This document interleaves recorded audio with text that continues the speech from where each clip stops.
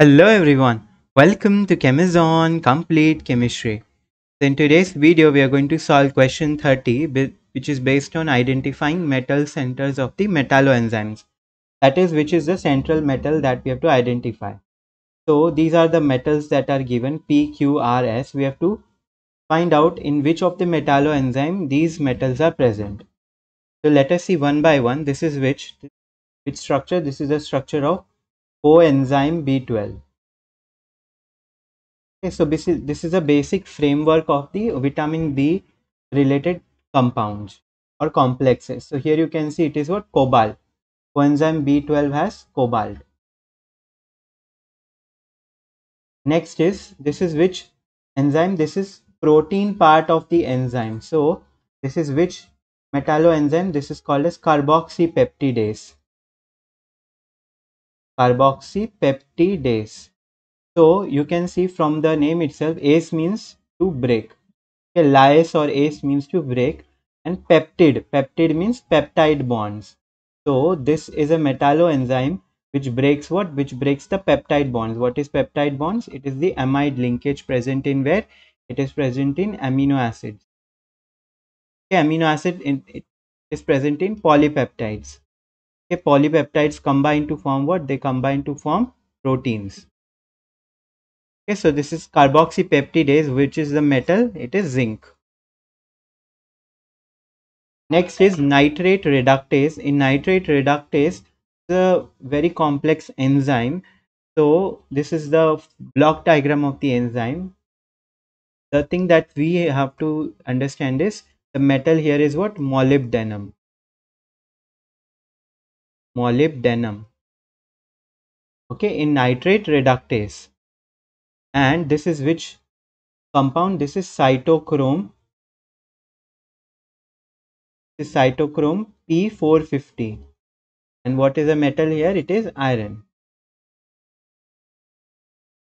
Okay, and this is a very important list. You can see metal, all the different metals are given, and in which compounds they are present, that is also given, and what is the function of that particular metalloenzyme or that particular compound that is given. So this is a very important table that you can remember.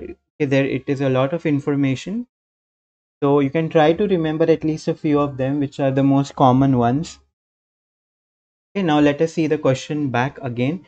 With B12 enzyme we saw just now, it is what? It has cobalt. Cobalt CO. Carboxypeptidase has zinc.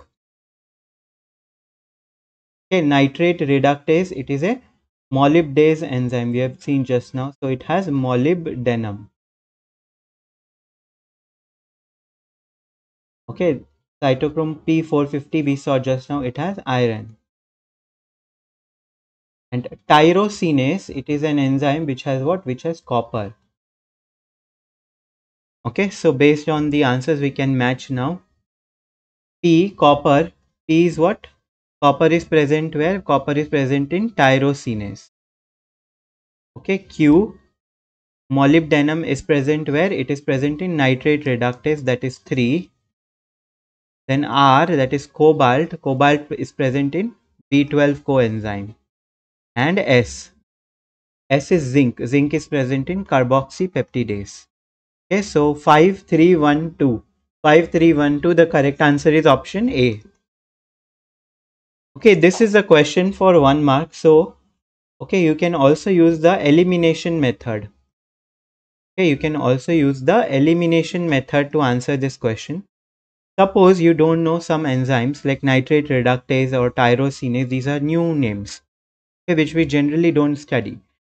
Okay, but there are some common ones like B12 coenzyme. Everybody knows that what is a metal present? It is cobalt. So for R, it is 1. Okay, you can see for R it is what?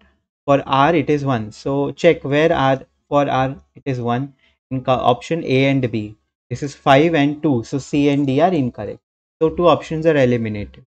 And another very common enzyme that we study together is carbonic anhydrase. Okay, carbonic anhydrase. This is used for hydrolysis of CO2. That means water and CO2 combine to form H2CO3, that is carbonic acid. Okay. Hydrolysis means reaction with water. Hydrolysis of CO2 means reaction of carbon dioxide with water. What we get? Carbonic acid, H2CO3. And in carbonic anhydrase, zinc is present.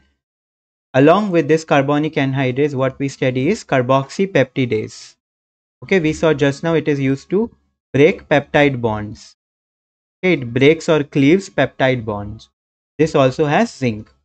So, if you knew that zinc is present in carboxypeptidase, that is only two of the elements. If you knew, you could have solved the answer. Now check S. S is what? S is 2.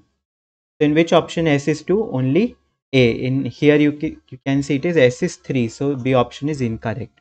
So in this way you can also use the method of elimination. I hope you have understood the solution. So this was a very theory based question. If you knew the answer, you can mark.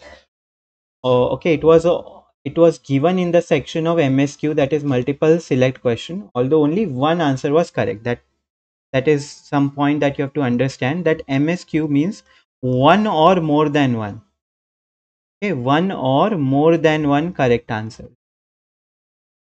Okay, so sometimes like in this question, there is only one answer that is correct, but still you can see options. Okay, that means they've put in the section of MSQ, although there is only one answer that is correct. Okay, so this was a theory based question. You can use the method of elimination.